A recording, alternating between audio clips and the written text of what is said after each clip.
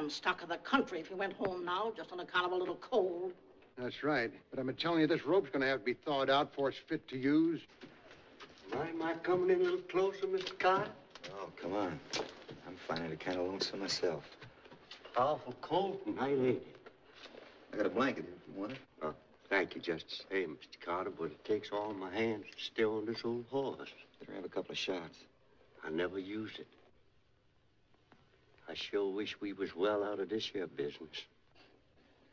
It's a way of spending time. It's man taking on himself the vengeance of the Lord. Think the Lord cares much about what's happening up here tonight?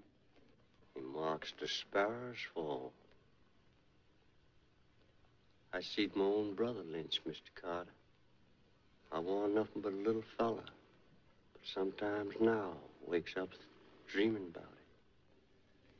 Had he done what they picked him up for? I don't know. Nobody never did know for sure.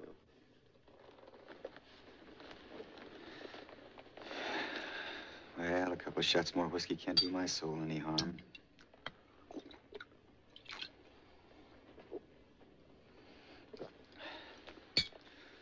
Darby sure sells a rotten liquor. Warms you up, though.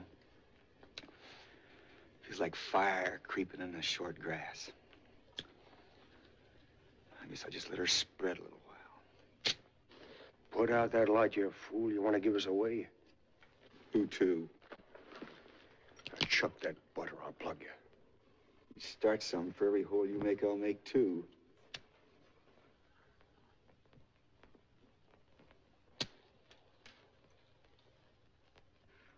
Looks like you're going to have a lot of shooting to do, Mr. Farnley.